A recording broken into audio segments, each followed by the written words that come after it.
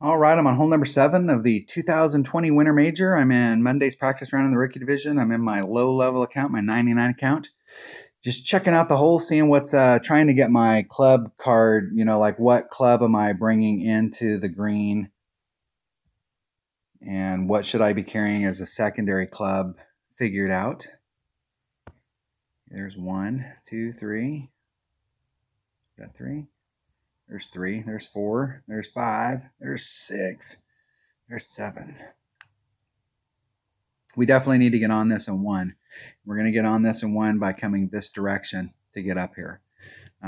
With my low-level account, I don't have as much topspin on this extra mile 6, so it's going to be more difficult, but we don't want to be going in that direction. I'm going to try it with a power 3 ball and see if I can get over there, but I may have to switch, and if I do, my only option is to go with a power 5 ball. I only have 1 power 4 ball left. And it's definitely going to be with that bag. Just in case I want to bring my big dog. I'm not going to be in big dog range. I'm either going to be in Machete, Malibu, or I'm going to be over. Got to tighten. The king of balls. Here we go. This hole right here, we're going to have to get an eagle on this hole. If you don't get an eagle on this hole, you're not keeping up with the Joneses. Hole number 3 is going to be the deciding one. For those that can consistently get eagle on hole number 3, they're going to be a leg up. When we talk about minimum score should be minus, the base is always minus 12.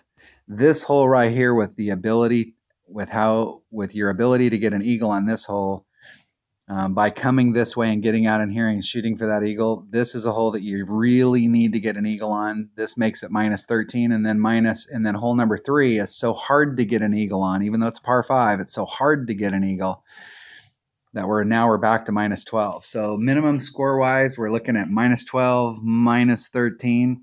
If we can get hole number 3 figured out,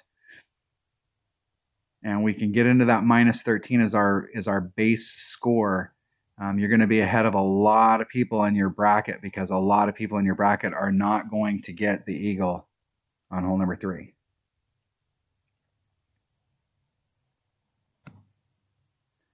And here, it doesn't accurately represent how far this drops down. You can see go back, rewind that video, and go look at what it looked like from my opponent's perspective.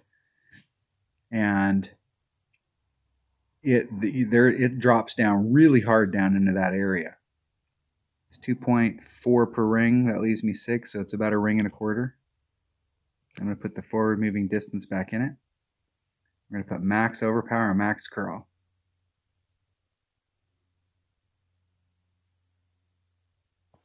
And I hit it like 7,000 rings to the right. My thing is I just want to see if I can get over. In the rough, I'm under the rock. I'm under the rock.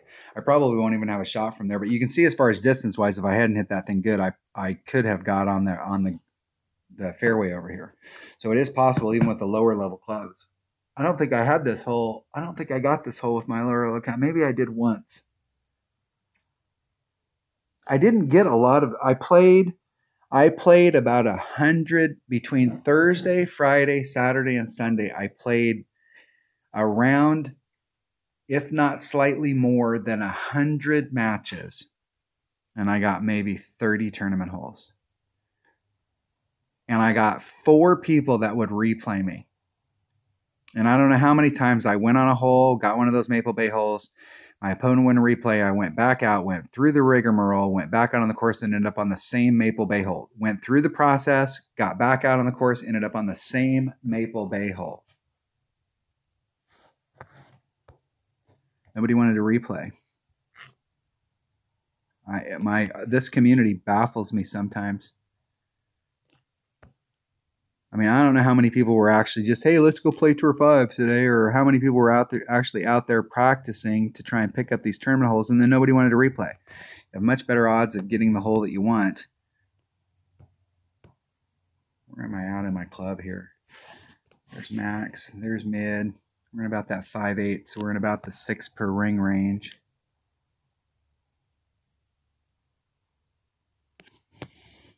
That's about a half a ring. I'm going to have to snap it off.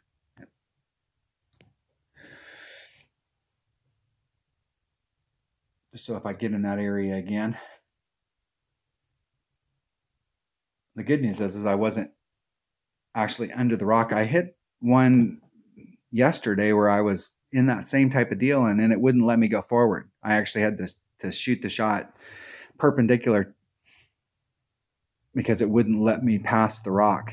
It was showing me like that under the rock, and it was actually making me play like I was under the rock.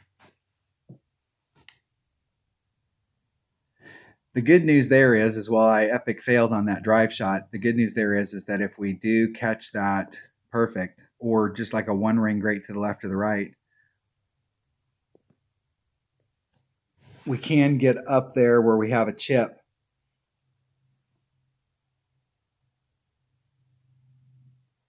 And if you've got any level power 4 or power 5 balls and you've got a lower developed club like that, you're definitely going to be able to get over there and get that eagle. This is a hole that we definitely want to get an eagle on as the week goes on. We want to make sure that we get an eagle on this par 4 every single time we come to it. All right, that was hole number 7 of the 2020 Winter Major and Monday's practice round in the rookie division. Thanks for watching.